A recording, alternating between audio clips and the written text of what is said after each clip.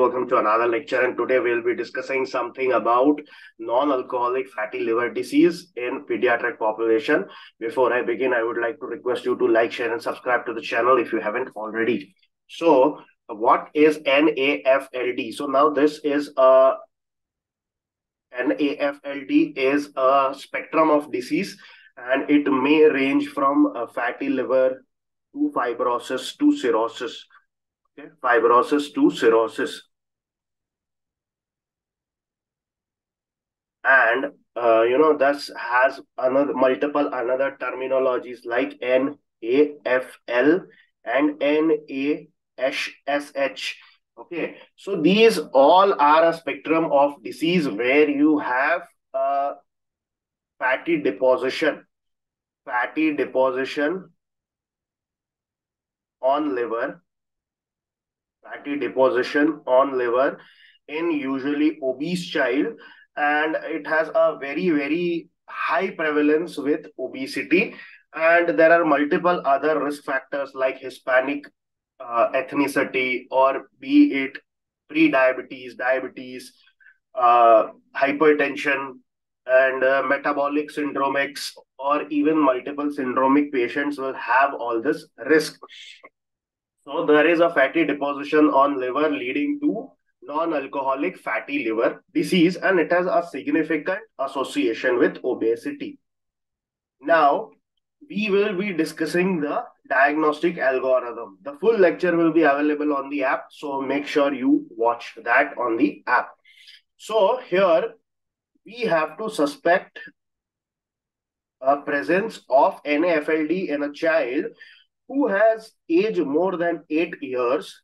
The child has age more than 8 years with chronically elevated ALT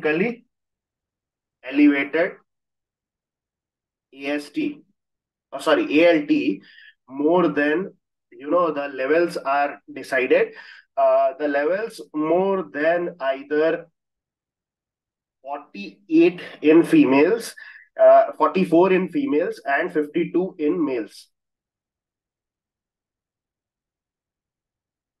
Okay, if the chronically elevated level for more than or equal to 2 to 3 months, the ALT levels are elevated in a obese and a overweight child, obese or overweight child, then you need to investigate for NAFLD. Now, next, you have seen it. Then you will see what is the magnitude of elevation. Okay. Now, if the magnitude of elevation is more than or equal to 80 international unit of ALT per liter of blood, or if it is less than 80. Now, if it is less than 80, then you have to rule out other causes, as NAFLD is technically a diagnosis of exclusion. Rule out other causes like be it drug intake, be it steroid intake, be it any other endocrine abnormality like hypothyroidism, be it autoimmune hepatitis. You have to rule out infections, endocrine disorders, and autoimmune causes primarily, and then there are other causes like drug ingestion. Medications, many medications would lead to this. Now, if it is more than 80, next you have to seal the diagnosis of NAFLD, and you have to give dietary and lifestyle modification. Dietary and lifestyle modification to the patient. Dietary and lifestyle modification are given. Screen time less than 2 hours per day. Exercise. Exercise is ideally done for more than or equal to 150 minutes per week. Okay, at least, okay? At least is very important. And along with this, you have to decrease high fructose corn syrup and sugary foods from the diet. Now, if there is, you have to follow up after 6 months. If the patient has improved, then you go on with dietary modification. If not, you have to refer the patient to a gastroenterologist or hepatologist, and they will, give the further management.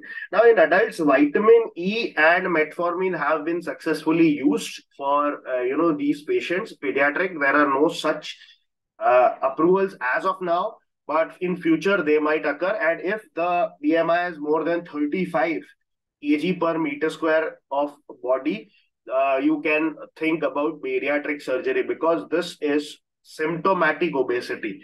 So that is why you can consider bariatric surgery.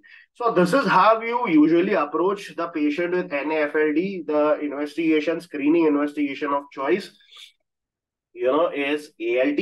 And though technically imaging cannot be used for screening, it has been found to be a very good alternative in quantification and follow up once the patient is diagnosed. Though imaging, USG and CT are not very good investigation and they are not recommended for screening, they can be used for quantitative follow-up later on to see the degree of fibrosis, to see the degree of fatty liver, if it is progressing, if it is decreasing.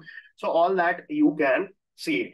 That's all for today, guys. I hope you like the video, and I would request you to go to our website. The link is in description below, simplypediatrics.com, or you can download our awesome app and see the course that best fits you, tailor-made for you. And that's all. Thank you so much, and I will see you in the next one.